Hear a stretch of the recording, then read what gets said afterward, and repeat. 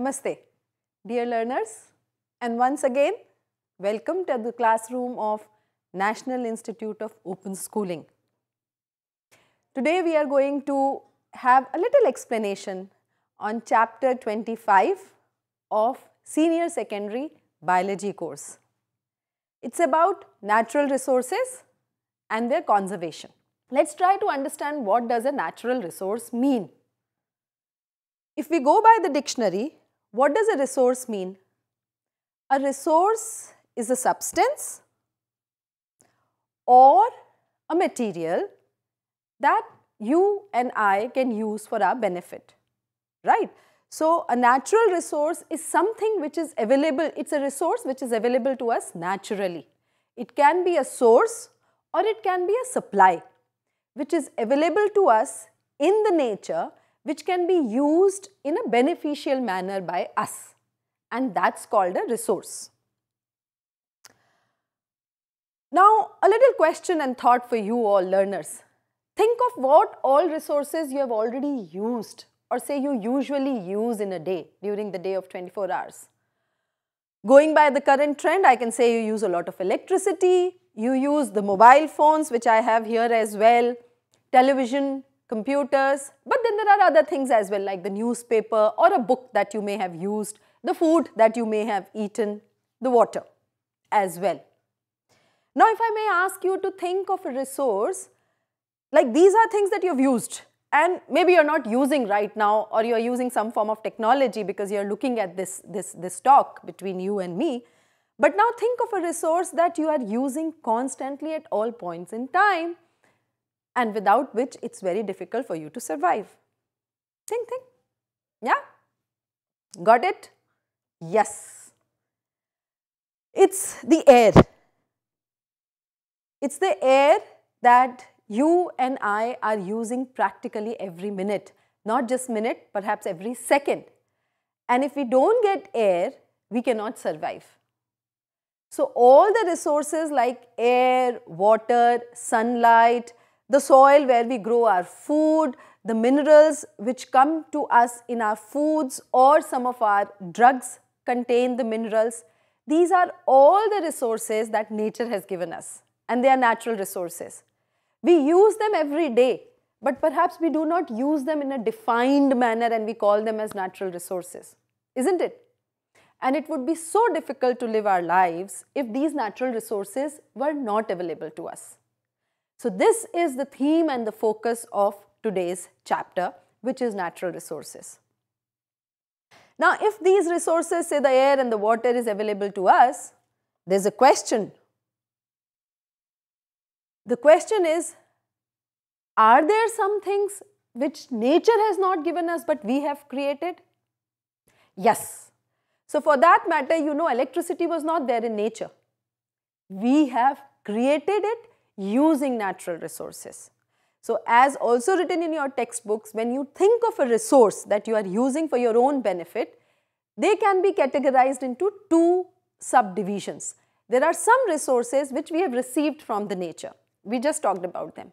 But there are equally good number of resources that human beings have created for themselves, for their own use, luxury and comfort. So, two categories, resources, there are natural resources and there are human-made resources. If we need to look at those resources further, the natural resources are also of two types. There are some resources which may get exhausted or over or completely used at some point in time. That point in time could be today or it could be 1,000 years later. And a very common example that you have been listening to is petroleum.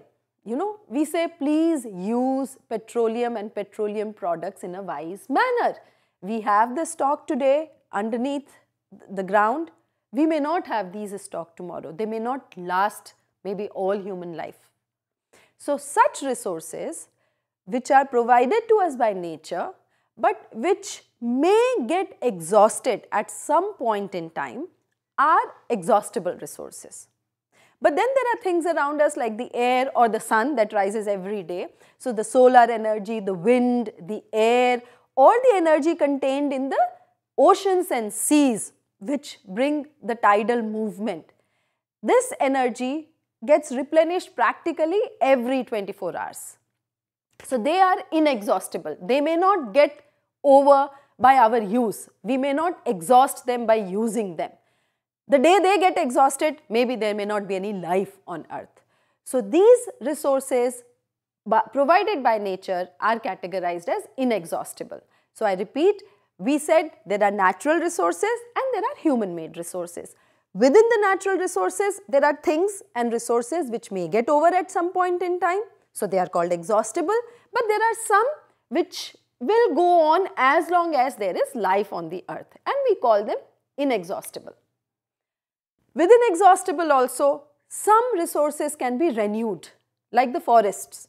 Forests are exhaustible. So if we use them at a pace that they cannot be regenerated, we can actually exhaust them. But forests have a tendency to renew themselves. So if we cut trees, the trees, come up again. But there is coal, there is iron, or there are even species provided by nature to us. If we use them in a manner that they get killed today, they may never generate. And you read in the newspapers very often that so many species in this world are getting extinct because we kill them, and when their number comes down to such small level that they cannot reproduce anymore and can have a viable population, their new ones generated, then they get died, isn't it? So if we want to study natural resources, these are a very basic level at which we can categorize them, we can classify them. And remember, this chart is there in the textbook. So that was definition and how scientifically we categorize natural resources. The title of the chapter also has another term which is called conservation. Conservation means to use something in a wise manner so that it is protected and it remains with us for a long time. But the question is that if humans are able to generate our own resources like the electricity, then why do we need to conserve natural resources? So what happens if tomorrow there is no sunlight? We can use electricity 24 hours a day. We use it in the night hours. So we can use it later on as well, isn't it? But there's a very significant and a very important fact which will convince you, I'm already convinced, which will convince you that we need to conserve the natural resources. The fact, dear students, is that all our lifestyle, which you can see the 3 circles there, which fits into the social part of that circle. So all our lifestyles, the way you and I live, the food we eat, the way we interact with each other, the activities that we do at home, as well as all those activities which are innermost, the economic activities which help generate money for us. Now, money was not a resource provided by nature. We have created monetary resources. So all the money that we earn, all the industries and factories that run on this earth today, from where we get our own products, from where we even generate electricity. So even a power plant is a part of the economic and social circle there in the diagram that you are seeing in those 3 circles. Ultimately, anything that goes on in the innermost circle and the middle circle comes out of the outermost circle, which is the environment. So if we need electricity, we would need either coal or we would need water, isn't it, to generate electricity. We have thermal power plants and we have hydel power plants as well. Now, where does the coal and the water come from? Remember in that chart, it's a part of the natural resource, not human-made resource. So all human-made resources ultimately come from the natural resources. So if there is no natural resource left, how will we generate our own resources? And that's the reason, dear learners, that we need to conserve natural resources. Fine. I am not sure whether you are convinced, but I think you understand that the outermost circle, only when that is protected, the inner circles are also healthy and protected. Now, if that's the case, let's look at some of the key natural resources and what's happening to them today. We'll take them one by one. Now, as I said, let's look at those three circles. The economic growth that we are fueling, because we are talking about GDP and we are talking about which country is developing more, which country is creating more money, brings benefit to some people, and some people lose in that process, isn't it? So, out of an industry or out of an economic activity, there are a lot of people who get the profit, but there are some people also who are losing it. So, for example, if there is a thermal power plant, you and I are perhaps getting benefit out of it, sitting in cities and using the electricity because it supplies electricity to us. But there is somebody down there, maybe in central belt of India, where coal is being mined. The people who lived in those forests where we are doing mining, they are losing because their houses are gone, their habitat is gone. They used to live on the forest and the forests are gone because mining is happening. So, whenever there is an economic growth, some people gain and some people lose. That's a fact. And that creates a lot of development problems. So, we listen about communities being pushed out of forests, dams being built and communities and forests getting submerged. There are those kinds of problems that happen. But at the same time, economic growth also brings a lot of environmental pollution and environmental degradation. Now, who suffers out of this degradation? It is usually the poor which get affected the most, because people who can buy clean water would buy clean water. But poor people, if they cannot pay for the water supply, if they were dependent on a clean river or a waterfall or a clean lake which has got polluted due to mining or industrial development, they lose their water supply. They have only two options left: either buy water which they cannot, or drink and use water which is polluted, which is unhealthy for them. So, again it's the poor which is getting affected. And ultimately, we think today we can buy water, but ultimately our generations may not be able to buy water because there may not be any clean water left on this earth. So, today we may think that it's the poor who are getting affected, but when it comes to environmental and natural resource degradation, learners, please remember, ultimately everyone will get affected out of it, and therefore the need to conserve our natural resources. Now, why we are talking about conservation is that we've already seen the three circles, and that the outermost circle is life for everybody, not just for us but also the factories. They are the lifeline for the factories as well. So, if we need to live in a dignified manner, we need to conserve resources. And the first natural resource that we are going to look at is soil. Do you know what soil means? You know, we have been reading it on and off.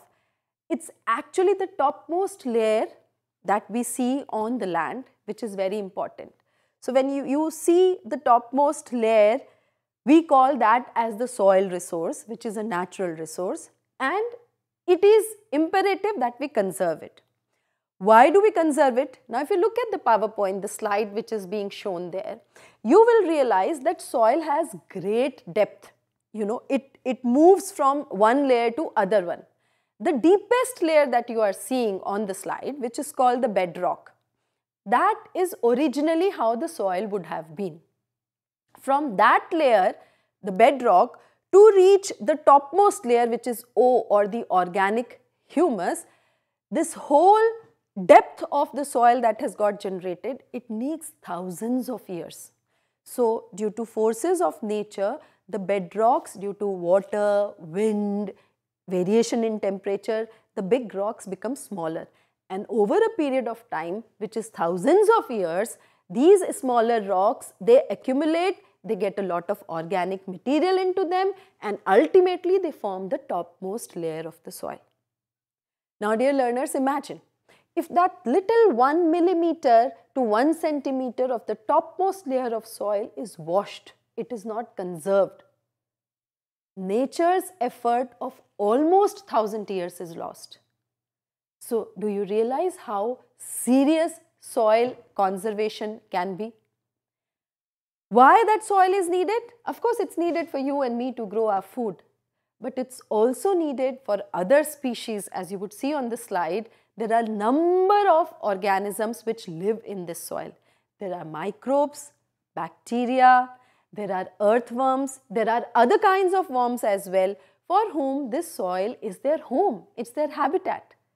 So, isn't it good to have everyone live the way nature has made them to live? Why should we take away somebody's home and habitat from them?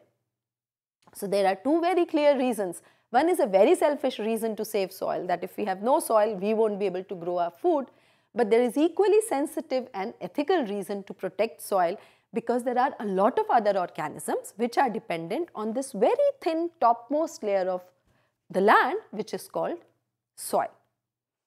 So, soil as a natural resource needs to be conserved. What's happening with the soil today? This typical picture that I am showing you there, you would see it many times when you are driving on the highway. You are going into a natural area, the hillside, the roadsides on the highways, and this is exactly what we are doing to the soil today. Can you see the roots of the trees are completely exposed? It's because the soil has been washed away from that area. And not a small patch, but you can see how deep those roots are. That whole depth of the soil is washed away. Why does it get washed away? There are two reasons again. There are natural reasons, because soil making and soil breaking is natural process, but a very slow process, as I said, that it takes thousands of years. But if it gets washed in a day or a month or few years, the thousands of years of soil is lost. Why that is happening at this fast pace is the second reason, which are the human-made reasons. Let's look at these two reasons in detail. In terms of the natural processes, there is the flow of water which washes soil. So, if a river flows by the hills and comes down to the lower hills and then to the plains, the river obviously brings a lot of silt with it, because it washes and breaks the rocks and washes the soil and the silt there. So, the flow of water in nature washes away soil. Similarly, when there is strong wind that blows, or if there are storms and volcanic activities, they also disturb the topmost layer of the soil and it gets eroded. And then there are other calamities. Sometimes there are earthquakes, and that can also disrupt, if it's at a very high rate that pace that earthquake has happened, it can disrupt the soil as well. Now, these are natural processes, and if you would see, their pace is almost very slow. You don't get volcanoes erupted every year or every day or every month for that reason. So, nature has created a balance between formation of the soil and erosion of the soil, and the two are completely in balance with each other. So, every time the soil is getting washed, there is some new soil being formed at some other place. Let's look at the human-made reasons of soil erosion.